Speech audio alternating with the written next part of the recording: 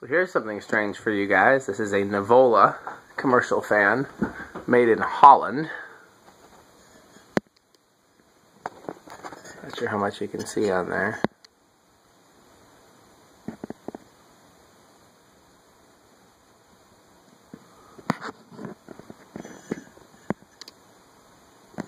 This belongs to the museum. There were 3 of these on Craigslist near Fanimation. And I saw the ad and I showed it to Tom Frampton and I said, "Do you want these?" And he said, "Of course." So a third guy, Rocky, actually went and picked them up. And 2 of them are still sitting in the museum, and the third one I decided to take back here so we could play with it. So it doesn't have a current rating, but it does say 140 watts. So that would be like 1.2 amps, roughly. So let's start out on the decade box and see what it does.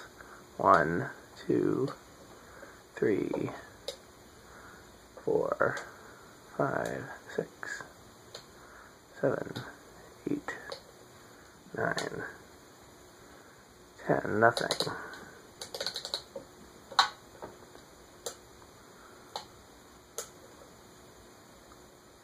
There we go. 13.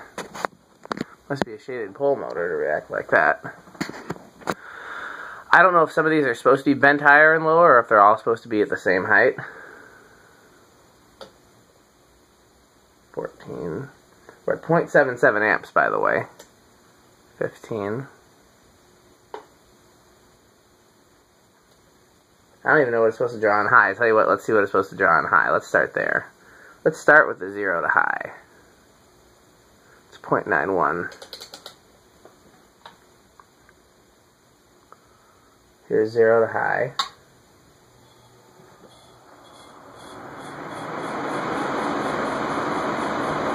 Okay, it started out at over 3 amps and went down to 1.4. I'll let you watch that again on the amp meter, because that was insane. Clearly the bearings are a little noisy, but I don't know enough about it to take it apart and oil them.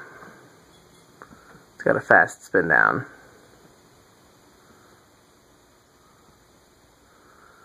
Which I guess is good for the purposes of the video.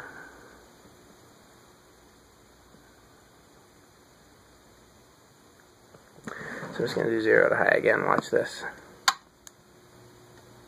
So up to 3 amps.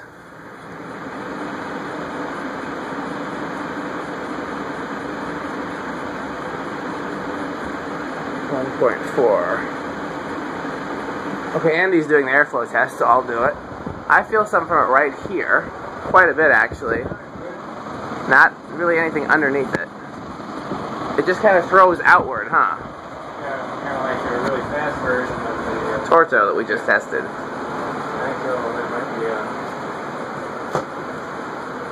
might be a winner for as far as the spreading air out over a wide. Yeah.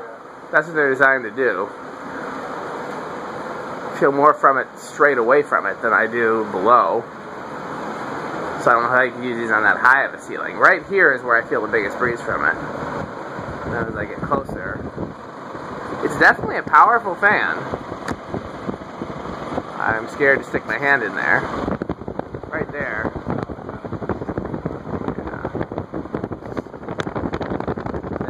Out some air right about there.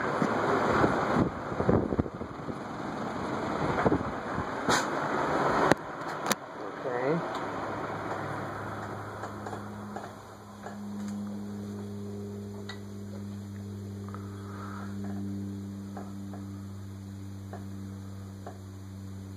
I would assume they're all supposed to be lined up, and the ones that are bent are not supposed to be bent, but I don't want to go bending them back, given that I don't know for sure.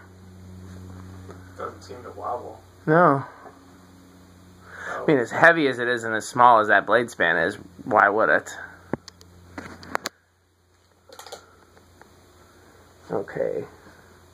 We're at 14.76, 15.83, 16.9. Let's stop it real quick and just see if it'll start from these. Yep. That's 14, 15, 16, let's go 20. 20 is a bit of a jump, let's go back down, let's go 18, 1.05, Bottom bearings crying out for help. 20. 1.2.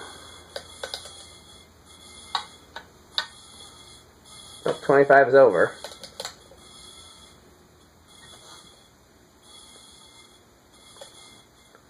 21.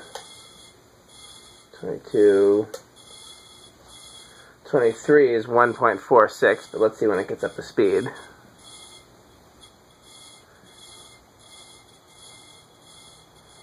I'm going to turn it to high.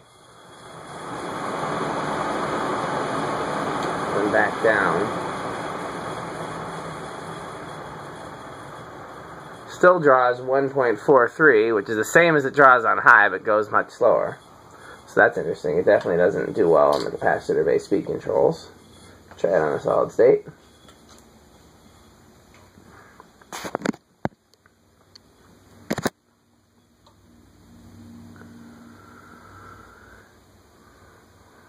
Those remind me a lot of a K63 motor with that cast bottom end bell.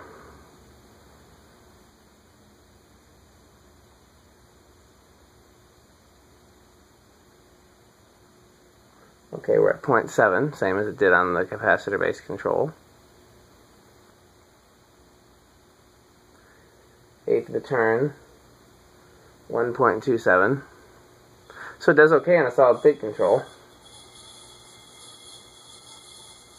Not a huge range of speeds though. You've got slow, you've got medium. Another eighth of a turn. It's 2 amps, but it's going to drop down, seems like. Yep, drops down to 1.3. And then here's high, 1.39.